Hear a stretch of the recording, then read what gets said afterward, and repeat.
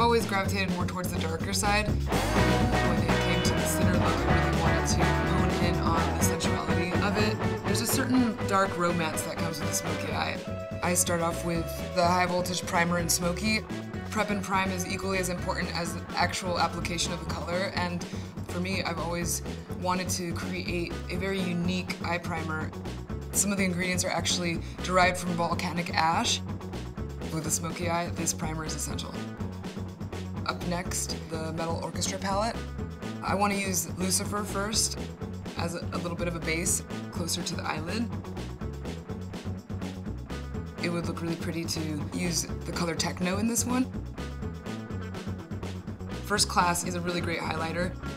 It's really important to blend as much as possible in order to get that smooth gradation. I can add a little bit of an extra shine and sparkle by dipping into the Slayer cream.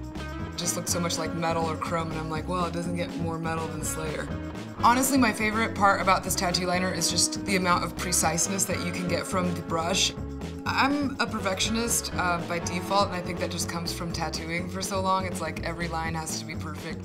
To be able to achieve like that perfectly pointy cat eye, this is definitely the tool. I think my favorite parts of the high frequency mascara, it's not that it just lengthens and thickens your eyelashes, but it actually curls it too. Coral Castle is probably my favorite out of all of the nude shades that I have. Its peachy undertones will definitely complement the blues in the Metal Orchestra palette. Probably my favorite thing about the entire line in general is like, it's definitely an easy way to bring out the sexy and sensual romantic side of a woman, for sure.